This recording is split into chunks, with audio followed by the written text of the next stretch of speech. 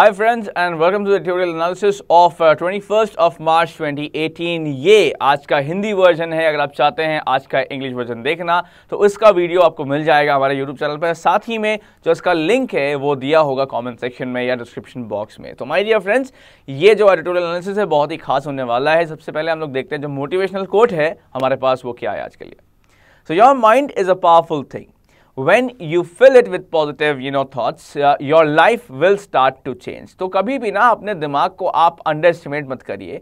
अगर आप अपने दिमाग में अच्छे ख्यालात भरेंगे, अच्छे थॉट्स भरेंगे तो हमेशा ही ऐसा होगा कि आपकी ज़िंदगी जो है ना बदल जाएगी, आपकी ज़िंदगी बहुत ही बढ़िया हो जाएगी। ठीक है, तो हमेशा अच्छे थॉट्स भरिए अपने दिमाग में, अच्छी चीज़ें सोचिए, because thoughts become your actions. ये हमेशा याद रखना। Okay guys, now let's see कि हमारे पास जो ई पेपर है उसमें क्या क्या आर्टिकल्स दिए हैं। So guys, here is the article for the e-paper by the way. Now let's a little understand over here. So separate freedoms, ये देखो आज का हमारा पहला आर्टिकल है। ये जो आर्टिकल है देखा जाए तो सुप्रीम कोर्ट के वर्डिक्ट के रिगार्डिंग है, आधार और ऐसे ही प्राइवेसी के ऊपर। तो मेरे ख्याल से आप सभी लोगों को ये आर्टिकल जरूर एनालाइज करना चाहिए। हम लोग भी एनालाइज करेंगे और सभी एग्जाम पॉइंट ऑफ व्यू से ये बहुत इंपॉर्टेंट आर्टिकल है। So we have to analyse this whatsoever. Then अब देखो लेफ्ट में दिया है बैक टू फ्रंट। ये देखा जाए तो एक पॉलिटिकल आर्टिकल है। तो थर्ड फ्रंट की जो बेसिकली उसकी जो मीटिंग हुई है थर्ड फ्रंट को लेकर के टीआरएस और टीएमसी के बीच में, तो ये उसके रिगार्डिंग का आर्टिकल है। And I am pretty sure कि हर किसी को पसंद आएगा ये पर्टिकुलर आर्टिकल। ठीक है, और खास करके देखा जाए तो एग्जाम जो भी यूपीएससी के बंदे हैं उनके लिए बहुत इंपॉर्टेंट आर्टिकल है वो एग्जाम पॉइंट ऑफ व्यू से। फिर देखा जाए तो देखो अवॉश इन वाटर क्राइसिस। अब ये देखो ये जो आर्टिकल है भाई once again every exam point of view से बहुत इंपॉर्टेंट है और इसको भी हमें जरूर एनालाइज करेंगे। बिकॉज देखो ये एनवायरनमेंट की बात है, प्रकृति की बात है और बहुत ही ज्यादा इंपॉर्टेंट वाला आर्टिकल है ये। फिर देखो लेफ्ट पे दिया है अकॉर्ड अंडर स्ट्रेन। तो अकॉर्ड अंडर स्ट्रेन देखा जाए तो कोलंबियन गवर्नमेंट ऑफ FARC जो कि वहां पर रेबल फोर्स है उनके बीच में खूनी जंग जो है देखा जाए तो बहुत सारे दशकों से चलती आ रही थी, लेकिन बीच में कुछ वहाँ पर पीस का साइन हुआ था। लेकिन अब ऐसा लग रहा है कि वापस जो है शायद हो सकता है कि फिर से वहाँ पर जंग छिड़ जाए। बट एनीवे हम उम्मीद करते हैं ऐसा नहीं होगा, शांति बनी रहेगी। और UPSC exam point of view से बहुत इंपॉर्टेंट आर्टिकल है, IR पॉइंट ऑफ व्यू से खास करके। फिर आगे देखते हैं। देखो भाई अगला आज जानते हैं आज वेंसडे इंटरव्यू है। तो वेंसडे को बेसिकली इंटरव्यू यहाँ पर लिया गया है सीताराम येचुरी का, और आप लोग इसको चाहो तो देख सकते हो, पढ़ सकते हो, अच्छा लगेगा आपको। फिर देखिए यहाँ पे दिया हुआ है when truth losses, so perhaps loses rather not losses, so when truth loses. तो ये देखो ये जो आर्टिकल है ये फेक न्यूज़ के स्प्रेड के रिगार्डिंग का आर्टिकल है। डिस्क्रिप्टिव राइटिंग के पॉइंट ऑफ व्यू से बहुत ही अच्छा आर्टिकल है। तो मैं समझता हूँ आप लोग पढ़िएगा, आपको बड़ा अच्छा लगेगा, बहुत फायदा भी होगा आपको एग्जाम में। ठीक है, so guys this was all as far as the review is concerned. हम लोग आते हैं वापस सेंटर स्क्रीन पे, फिर हम लोग चलेंगे आज का जो हमारा पहला आर्टिकल है उसे देखेंगे। तो आज दोनों ही आर्टिकल वैसे बताया जाऊँ तो मैं बताऊँ आपको बहुत ही इंपॉर्टेंट है, बहुत ही इंटरेस्टिंग भी है, मज़ा भी बहुत आने वाला है। बिकॉज दोनों ही देखा जाए तो मतलब काफ़ी ज्ञानवर्धक टाइप के आर्टिकल्स हैं, ज़्यादा बोरियत वाले नहीं हैं, ये बता दूँ मैं आपको। तो चलिए आप देखते हैं जो पहला आर्टिकल है वो क्या हमारे सामने। सो सेपरेट फ्रीडम्स, ये देखो आज का हमारा पहला आर्टिकल है। तो यहाँ पर कहना ये रहे हैं कि कोर्ट ने जो है डेडलाइन जो है आधार से जुड़वाने की सेलफोन नंबर तो जो है और बाकी सर्विसेज की बढ़ा दी, लेकिन जब वेलफेयर प्लान्स की बात हुई तो उससे जुड़वाने के लिए आधार बेसिकली जो आधार का वो कार्ड है, नंबर है, वो क्यों नहीं बढ़ाया। ठीक है, तो यहाँ पर ये पॉइंट है। एनीवे हम लोग देख लेते हैं। लास्ट ईयर बिफोर अ 9 जज bench of the supreme court in KS Puttaswamy versus union of India the central government positioning a frightening thesis. तो देखा जाए पिछले साल 9 जज बेंच के सामने supreme court of India, supreme court में देखा जाए तो KS Puttaswamy versus union of India case में सेंट्रल गवर्नमेंट ने एक बहुत ही डरावनी थीसिस रखी थी। डरावनी थीसिस क्या थी? वो ये थी, the constitution it argued does not recognise a fundamental right of privacy. One of the main planks of this submission revolved around a notion that privacy was a purely elitist concern, that a liberty of this kind, whenever and wherever it can be promised, will always be overridden overridden by the government duties in the welfare state. अच्छा, तो central government ने बहुत ही clearly बोला कि ऐसा है भाई, privacy जो है ये कोई किसी का फंडामेंटल राइट नहीं है, कोई किसी का मूल आधार नहीं है। और क्योंकि ये किसी का मूल अधिकार नहीं है, क्योंकि ऐसा नहीं लिखा है संविधान में, तो जब भी देखा जाए तो सरकार इसको हटा लेगी। प्लस देखा जाए तो प्राइवेसी सरकार का कहना यह था कि जो एलिटिस्ट लोग होते हैं बस उनके दिमाग की हस्ती है, उनके दिमाग का एक थॉट प्रोसेस ही है, और लेकिन जब भी जरूरत पड़ेगी, देखो जहां तक प्रॉमिस कर पाएंगे, जहां तक दे पाएंगे वहां तक दे देंगे, लेकिन जब भी सरकार को कोई वेलफेयर स्कीम पहुंचानी होगी तो फिर प्राइवेसी आइवेसी सब जगह भाड़ में, हम हमेशा जो है अपना ही सोचने वाले हैं। Simple as that. सरकार के पास पूरा अधिकार है कि वो सबकी प्राइवेसी खत्म कर सकती है जहां तक बात होती है वेलफेयर स्कीम्स की। ठीक, तो ये पॉइंट था यहाँ पर सरकार का, ये थीसिस था यहाँ पर सरकार का। अच्छा, अब आगे देखते हैं फिर क्या हुआ। फिर देखो ये हुआ, the court however decidedly thought otherwise, Indeed it's categorical rejection of the governments arguments was a cause for much celebration. अब ऑब्वियस है कोर्ट जो है था वो नाखुश था सरकार की इस रीजनिंग से, वो अग्री नहीं किया। साथ ही में देखा जाए तो कोर्ट ने कैटेगोरिकली, कंप्लीटली नहीं बट कैटेगोरिकली सरकार, यहाँ पर जो सरकार की बातें थी वो मानने से इनकार कर दिया, और जो कोर्ट का डिसीजन आया उसको बहुत देखा जाए तो बहुत हर तरफ बहुत सेलिब्रेट किया गया उस डिसीजन को। The court showed us at least in theory that it was willing to treat every citizen with equal dignity, care and respect, you know, that the inviolability of rights was not conditional on a person's position in a society. Okay. तो अब देखा जाए तो court ने कम से कम देखो theory में तो, भले ही प्रैक्टिकली में ऐसा नहीं हुआ हो, लेकिन थ्योरी में तो उन्होंने बहुत क्लियरली बताया कि भारत का हर नागरिक हर नागरिक को बराबर की डिग्निटी, बराबर की रेस्पेक्ट, बराबर की केयर मिलनी चाहिए, और साथ ही में जो अधिकार है, अनअवेलेबिलिटी, जो अधिकार है वो हर किसी को मिलना चाहिए, किसी का भी अधिकार का उल्लंघन नहीं होना चाहिए। बस ये सोच करके कौन सा पर्सन एलिटिस्ट है और कौन सा पर्सन एलिटिस्ट नहीं है। ठीक है, तो ये पॉइंट है यहाँ पर। फिलहाल हम लोग देखते हैं क्वेश्चन नंबर 1 क्या है हमारे पास। Let's see about that. So question number 1 is right here for you my dear friends. Synonym बताइए क्या हो जाएगा यहाँ पर। ओवरराइड का ऑप्शन है आपके पास, allow, approve, disregard and support. देखो 4 ऑप्शन है, बताइए यहाँ पर ओवरराइड सिनोनिम क्या हो जाएगा। सो वैसे जो आपका अलाउ है इसका मतलब यही होता है किसी को कोई काम अलाउ कर देना, करने देना किसी काम को किसी को। देन अप्रूव वंस अगेन ये आपका अलाउ का ही सिनोनिम है, ऑलराइट। तो जब आप किसी को परमिशन दे देते हैं कोई काम करने के लिए तो वो अप्रूव हो जाता है। देन डिसरिगार्ड वंस अगेन मतलब बेसिकली जब किसी के आप बारे में ज़्यादा ना सोचो और किसी को कोई चीज़ का परमिशन ना दो और किसी का अपोजिशन करो ज़बरदस्ती का, तो वो डिसरिगार्ड हो जाता है आपके लिए। देन सपोर्ट देखा जाए तो परहैप्स जब आप किसी को हेल्प करते हो, it's more like that, support करना, हेल्प करना।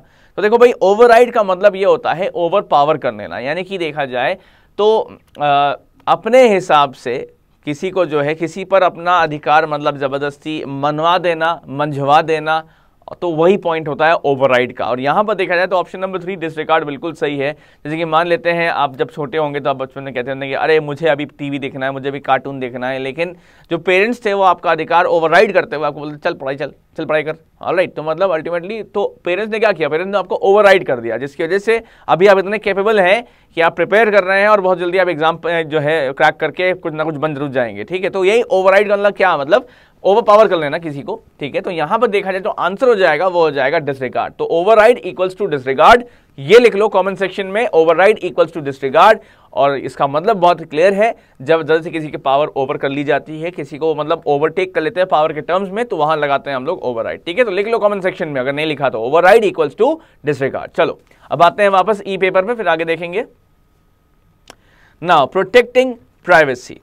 So, the refrain that the poor need no civil and political rights and are concerned only with the economic well-being has been utilized through the history to wreak the most egregious violations of human rights, wrote Justice D.Y. Chandrachud in his opinion on behalf of himself and 3 others. So, basically, जो honourable justice D Y Chandrachud है उन्होंने ये बोला कि जो गरीब इंसान है उसे अपना सिविल अधिकार की कोई चिंता नहीं है, उसे अपने पॉलिटिकल अधिकार की कोई चिंता नहीं है, उसको केवल पैसे की चिंता है। इस बात की रीजनिंग दे करके, इस बात का लॉजिक दे करके सदियों से देखा जाए तो गरीबों पर अत्याचार होता आ रहा है, और ये उनका यहाँ पॉइंट था। ये उन्होंने खुद अपने लिए भी कहा और जो दूसरे जज बैठे थे वहां पर उनके बिहाफ पर भी बोला। ठीक है, now privacy, he added, could not be a privilege doled out only a select few.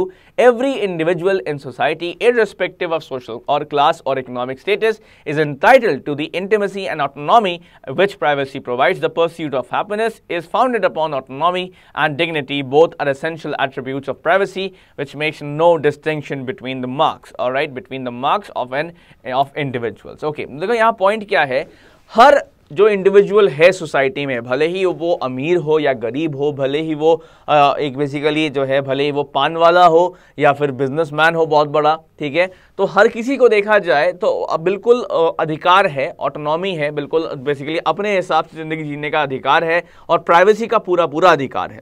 देखा जाए हर किसी को खुश रहने का भी अधिकार है और हर किसी को अपने हिसाब से रिस्पेक्ट के साथ, सम्मान के साथ जिंदगी जीने का अधिकार है। और ये सब देखा जाए तो बहुत ही इंपॉर्टेंट है, एसेंशियल है प्राइवेसी के लिए देखा जाए तो एक रीज़न ये भी है क्योंकि भाई जब हम बर्थ में जो है, जब ऐसा नहीं है कि जो अमीर का बेटा होता है वो बर्थ में कोई जो है अलग दिखता है या जो गरीब का बेटा होता है वो अलग दिखता है, क्योंकि हर कोई जो है पैदाइशी जो है बराबरी है, तो हमें उसका लाइफ में भी वैसे ही मेंटेन करना चाहिए। कुछ ऐसा थॉट था यहाँ पर justice honourable justice RF Nariman का, और उन्होंने देखा जाए तो अलग से एक पॉइंट और जोड़ दिया और साथ ही में मतलब इन्होंने सरकार की और धज्जियां उड़ा दी। उन्होंने ये बोला, they can be no antipathy whatsoever between the rich and the poor, he wrote on the existing of a fundamental right to privacy. तो उन्होंने बहुत सिंपली जोड़ा, ऐसा नहीं है कि गरीब को कोई फंडामेंटल ऑफ प्राइवेसी नहीं देंगे या अमीर को फंडामेंटल प्राइवेसी नहीं देंगे, सभी को देंगे और सभी के लिए है fundamental rights of privacy.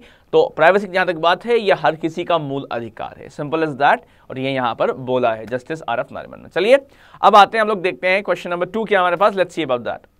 So which of the following is not true according to para 1, ठीक है। तो देखो स्टेटमेंट ए आपके सामने दिया है, the constitution it argue does recognise a fundamental right to privacy.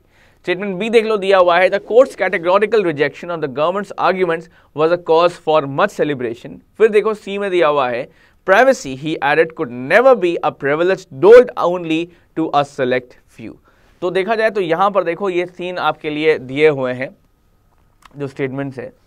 Statement A क्या है, the constitution it argue does recognise a fundamental और basic right to privacy. Alright, तो यहाँ पर क्या सरकार ने ये कहा था कि ये रिकॉग्नाइज करता है या कॉन्स्टिट्यूशन जो है संविधान में मूल अधिकार दिया हुआ है, क्या लगता है आपको?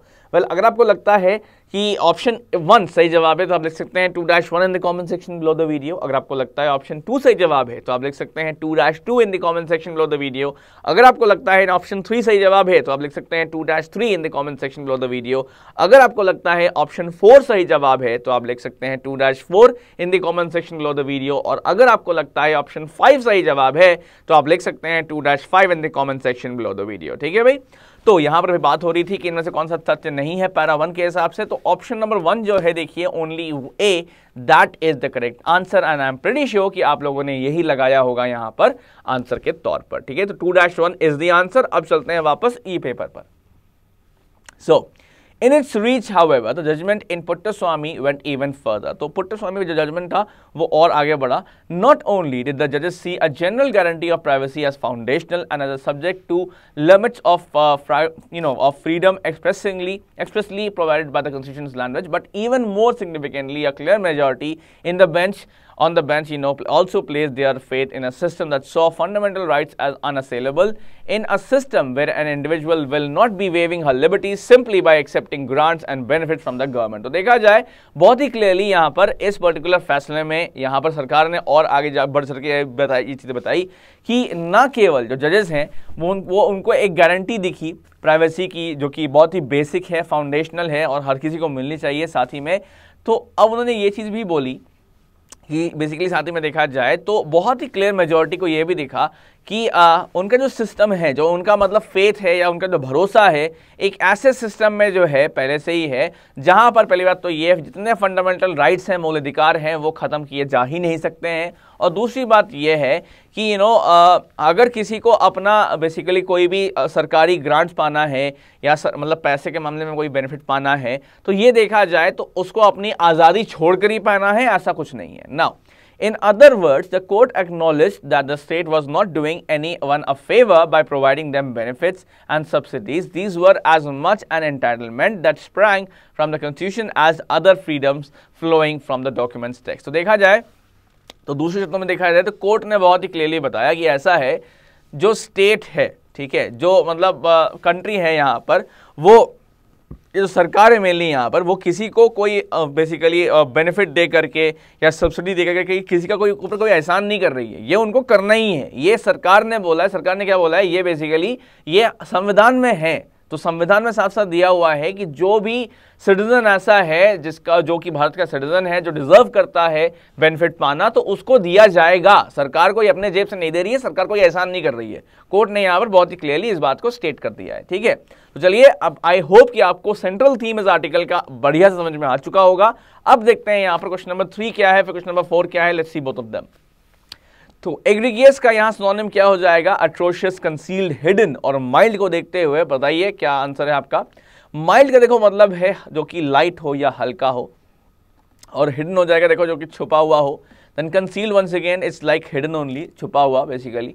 देन अट्रोशियस, देखो अट्रोशियस का मतलब क्या, मतलब जो कि बहुत ज़्यादा जैसे आप बोलते हैं कि मतलब बहुत ज़्यादा जिस पे अत्याचार हो रहा है, एकदम आउटरेजियस टाइप का, तो वो हो जाएगा यहाँ पर। तो वेल आई थिंक अब तक अपना आंसर लगा दिया होगा my dear. It's egregious synonymous to atrocious. ठीक है, बिकॉज देखो एग्रीगियस मैं चाहूंगा लिख लो कमेंट सेक्शन में, egregious equals to atrocious, egregious equals to atrocious. Because देखो एग्रीगियस जो है या अट्रोशियस हो गया है, ये आउटरेजियस होता है, मतलब बहुत ही ज्यादा क्रूर वाली चीज। ठीक है, तो आउटरेजियस में आएगा दोनों ही, तो आप लिख ले लो कमेंट सेक्शन में एग्रीगियस इक्वल्स टू अट्रोशियस। चलो अच्छा, अब आगे देख लेते हैं, समझ लेते हैं यहाँ पर क्वेश्चन नंबर 4 क्या था हमारे पास। Let's see about that. तो देखो ये रहा क्वेश्चन नंबर 4। अब यहां बताना है आपको इनमें से कौन सा सत्य है, ट्रू कौन सा है, ये बताना है। ठीक है, स्टेटमेंट ए में देखो दिया हुआ है, the pursuit of happiness is founded upon autonomy and dignity, both are essential attributes of privacy which makes no distinction between the birthmarks of individuals. फिर देखो सेक्शन बी में दिया है, clear minority on the bench also place their faith in a system that saw fundamental rights as unassailable, in a system where an individual will not be waiving her liberties simply by accepting grants and benefits from the government. फिर statement C में दिया है, the court acknowledged that the state was not doing anyone a favor by providing them benefits and subsidies. These were as much an entitlement that sprang from the constitution as the other freedoms flowing from the document's text. So if you feel that option 1 is true, you can simply type 4-1 in the comment section below the video. If you feel option 2 is true, you can type 4-2 in the comment section below the video. If you feel number 3 is right, you can simply type 4-3 in the comment section below the video. If you feel number 4 is right, you can simply type 4-4 in the comment section below the video. And if you feel number 5 is correct, you can simply type 4-5 in the comment section below the video. ठीक है, तो अब देखो यहाँ बात हो रही है कि सत्य कौन सा है, इसकी बात चल रही थी। तो देखिए स्टेटमेंट बी पहली बात तो देखिए दिया हुआ है, clear minority on the bench, जो कि मेजॉरिटी होना चाहिए था। तो बी तो देखो हरगिज ट्रू नहीं है, जिसका मतलब क्या है, ए और सी ही ऐसे बचते हैं जो कि सत्य हो सकते हैं। एंड दैट मीन्स 4-4 और only C and A is the correct answer. And I hope आपने यही लगाया था यहाँ पर इस पर्टिकुलर क्वेश्चन के लिए। ठीक है, चलते हैं वापस ई पेपर पर, आगे समझते हैं क्या दिया हुआ है। So, awash in water crisis. Now, business as usual approaches to water security are no longer sufficient.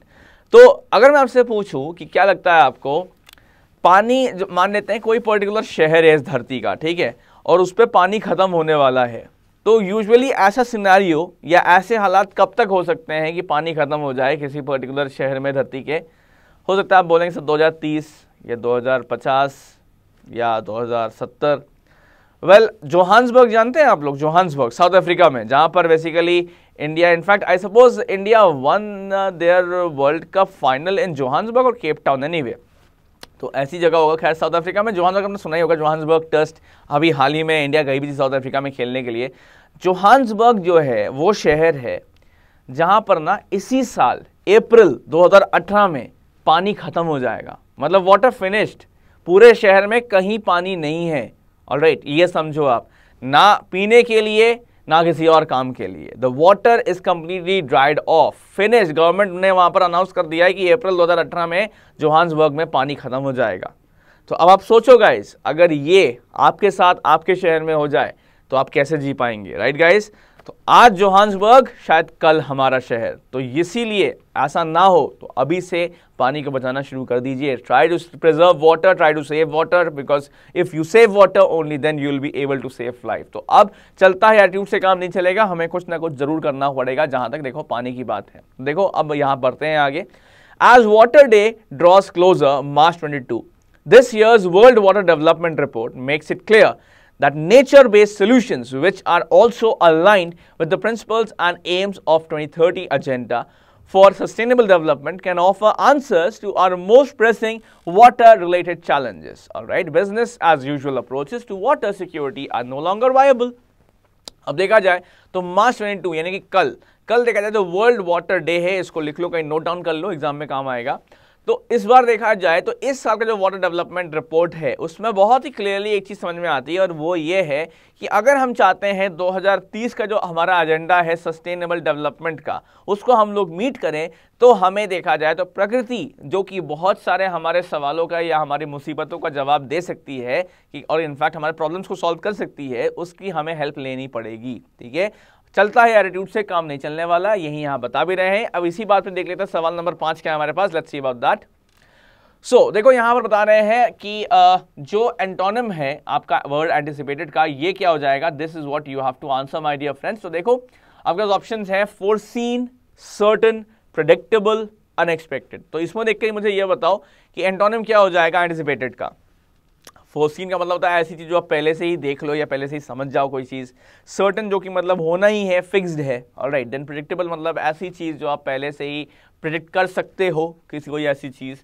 और अनएक्सपेक्टेड देखा जाए तो ऐसी चीज जो कि आपने एक्सपेक्ट ना करी हो, जिसके बारे में सोचा ना हो और वो अचानक से हो जाए। ठीक है, तो परहैप्स अगर आप यहाँ पर सही में बताओगे कि एंटोनिम क्या हो जाएगा एंटिसिपेटेड का, तो वो देखो ऑप्शन नंबर 4 ही होने वाला है, अनएक्सपेक्टेड। ठीक है guys, so that has to be the correct answer over here. मैं उम्मीद करता हूं कि आपने कमेंट सेक्शन में यही लिखा होगा कि क्वेश्चन 5 का आंसर नंबर 4 है। एंटिसिपेटेड मैं चाहूंगा साथ में लिख लो कमेंट सेक्शन में, anticipated equals to predicted, and you know anticipated equals to predicted, because anticipate का मतलब क्या होता है, वही जो मतलब प्रेडिक्ट का होता है, यानी कि पहले से ही सोच लेना या समझ लेना किसी चीज के होने के बारे में। ठीक है, तो एंटिसिपेटेड इक्वल्स टू प्रेडिक्टेड। ठीक है, चलो अब आते हैं वापस, देखते हैं ई पेपर, आगे समझते हैं इस आर्टिकल को। Now nature-based solutions, you know, nature-based solutions hold great promises in areas which also include sustainable food production, improved human settlements, access to drinking water supplies and sanitation, water-related disease risk reduction, and helping to respond to the impact of climate change on water resources. So देखा जाए तो अगर हम सच में प्रकृति की help लें तो बहुत सारा हमें हेल्प मिल सकता है। साथ ही में कहाँ पर जो सस्टेनेबल फूड प्रोडक्शन है उसके इलाके में जो और भी ज़्यादा पहले से अच्छा होता, जो ह्यूमन सेटलमेंट्स हैं उस वहाँ पर काफ़ी हेल्प मिल सकती है। साथ ही में जो ड्रिंकिंग वाटर में जो बेसिकली जो अच्छा प्योर पानी होता है उसका एक्सेस में काफ़ी हेल्प मिल सकती है। और मतलब जो भी दिक्कतें हैं जो हम लोग आजकल की दुनिया में फेस कर रहे हैं उन सब में हमें काफ़ी हेल्प मिल सकती है अगर हम लोग यहाँ पर जो नेचर बेस्ड सोल्यूशंस हैं, जो प्रकृति का सोल्यूशंस हैं, उनको फॉलो करें तो। Now, water hotspots, the water-related challenges we face today are immense. बहुत सारी दिक्कतें हैं जो हम आज दुनिया में फेस कर रहे हैं पानी को लेकर के, पानी की समस्या को लेकर के। The world's population is expected to increase 7.6 billion 2017 to between 9.4 and 10.2 billion people in 2050. तो देखा जाए 2017 में जनसंख्या 7.6 बिलियन तक हो चुकी थी और 2050 में ये जनसंख्या दुनिया की हो जाएगी 9.4 या 10.2 बिलियन। ठीक है, अब देखा जाए और इनका जो 2/3 हिस्सा होगा वो शहरों में रह रहा होगा। ठीक है, यूएन का एस्टिमेट है, alright, UN estimates that more than half of this anticipated growth will be in Africa, you know, that will be around let's just say 1.3 billion and Asia 0.75 billion. ठीक है, these therefore those most in need of water will be in developing or emerging economies. तो देखा जाए तो 2/3 हिस्सा जो basically होगा पूरी दुनिया के 2050 में वो शहरों में ही रह रहा होगा।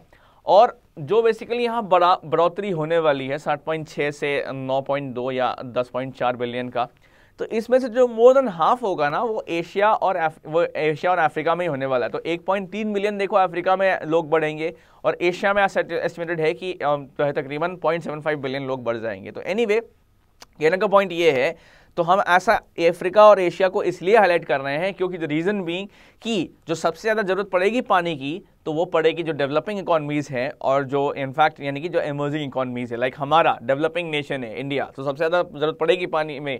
तो India one of the Nations जहाँ पर सबसे ज़्यादा ज़रूरत पड़ने वाली पानी की। वैसे भी हम लोग सेकंड लार्जेस्ट पॉपुलेटेड या सेकंड मोस्टली पॉपुलेटेड हैं और शायद 2030 में हम लोग चाइना को ओवरटेक करके बन जाएंगे the world's most populated nation. ठीक है, तो मतलब बहुत ज़्यादा ज़रूरत होने वाली है पानी की जहाँ तक हमारी बात है। ठीक है, तो चलो आई होप कि आप यहाँ मेन समझ गए होंगे थीम क्या है, क्या बात हो रही है यहाँ पर।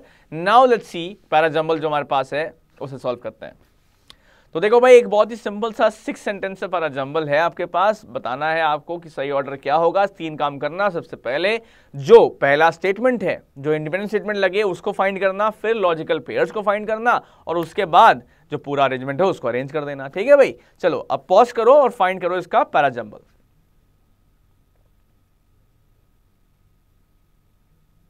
चलो, मैं उम्मीद करता हूं आपने पॉज किया होगा। अब देखते हैं, आगे बढ़ते हैं जो आंसर है इसका। So it's DAECFB। अब देखो, D और A का पेयर, A के बाद A और C का पेयर, उसके बाद F और B का पेयर। अच्छा, तो देखो भाई, D से स्टार्ट होता है क्योंकि एज वर्ल्ड वाटर डे जो मेन सब्जेक्ट है, ड्रॉस closure March 22 this years world water development report. Subject का क्वालिफाई यानी कि और जानकारी जोड़ा सब्जेक्ट के बारे में। Report makes it clear that nature based solutions which are aligned with the principles and AIIMS of 2030। तो यहां पर ये वर्ब के बारे में बात कर रहा है, एम के बारे में बात कर रहा है। Agenda for sustainable development and offer answers to our most। तो perhaps verb के बारे में और जानकारी जोड़ा यहां पर। फिर pressing water related challenges जो कि ऑब्जेक्ट है जिस पर एक्शन हो रहा है। business as usual approaches to water security are no longer viable। तो जो फाइनल समरी है वो बताया यहां पर। तो मैं उम्मीद करता हूं आप सभी लोगों ने यही ऑर्डर लगाया होगा, DAECFB। और जो भी ऑर्डर लगाया है मैं चाहूंगा आप लोग लिखे कमेंट सेक्शन में, ताकि मैं देखूं कि आप लोग कितना सही कर पाए हैं और या फिर कितना मतलब आपसे वो बन पाया है पैराजंबल। चलो अब आगे देखते हैं, जो आखिरी 2 क्वेश्चन हैं उनको भी देख लेते हैं। Now question number 7 over here is the world's population is expected to increase from 7.6 billion 2017 to between 9.4 and 10.2 alright billion people 2050 by 2/3 of them living in cities। तो अगर आपको लगता है क्वेश्चन नंबर 7 के पहले पार्ट में गलती है तो आप लिख सकते हैं 7-1। अगर आपको लगता है सेकंड पार्ट में गलती है तो आप लिख सकते हैं 7-2। अगर आपको लगता है थर्ड पार्ट में गलती है तो आप लिख सकते हैं 7-3। अगर आपको लगता है फोर्थ पार्ट में गलती है तो आप लिख सकते हैं 7-4। और अगर आपको लगता है कोई भी गलती नहीं है तो आप लिख सकते हैं नो एरर, 7-5 नो एरर। तो पॉज कर लो वीडियो को, बताओ गलती क्या है क्वेश्चन नंबर 7 में। आई होप अब तक आपने जो है लगा लिया होगा आंसर यहां पर। अब देखो, बाय आप कहां लगाते हो? जब आप सब्जेक्ट की बात कर रहे होते हो, राइट, या जिसने कोई एक्शन किया होता है। लेकिन यहां पर क्या सब्जेक्ट की बात होनी जरूरी है? नहीं। तो यानी यहां क्या आएगा? यहां पर विथ आएगा। ठीक है, विथ 2/3 ऑफ देम, ना कि बाय। ठीक है, तो 7 के तीसरे पार्ट में गलती है माय डियर फ्रेंड्स। तो आई होप आपने यही लिखा होगा कमेंट सेक्शन में 7-3। अच्छा, अब 8 की बात कर लेते हैं। Climate change is also impact the global water cycle with wetter regions generally becoming wetter and drier regions drier। तो अब बताओ यहां पर इस क्वेश्चन में किस पार्ट में कहां गलती है? अगर आपको लगता है पहले पार्ट में गलती है तो आप लिख सकते हो 8-1 इन द कमेंट सेक्शन। अगर लगता है सेकंड पार्ट में गलती है तो आप लिख सकते हो 8-2 इन द कमेंट सेक्शन। अगर आपको लगता है थर्ड पार्ट में गलती है तो आप लिख सकते हो 8-3 इन द कमेंट सेक्शन। अगर आपको लगता है फोर्थ पार्ट में गलती है तो आप लिख सकते हो 8-4 इन द कमेंट सेक्शन। और अगर आपको लगता है कोई गलती नहीं है तो आप लिख सकते हो 8-5 नो एरर। तो पॉज करो वीडियो को, बताओ कहां गलती है नंबर 8 में।